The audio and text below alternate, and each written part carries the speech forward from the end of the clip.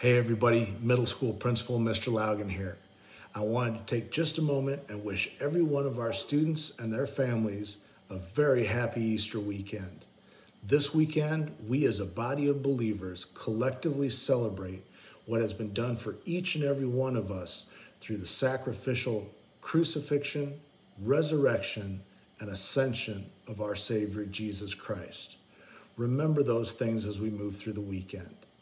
If you are experiencing worry, anxiety, and troubles in this world, just as he did 2,000 years ago, Jesus invites you to lay those things down at the foot of the cross.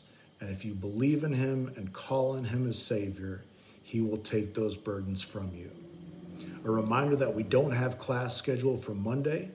All assignments should be up in RenWeb by 5 p.m. on Monday evening, and we will resume our distance learning schedule on Tuesday morning.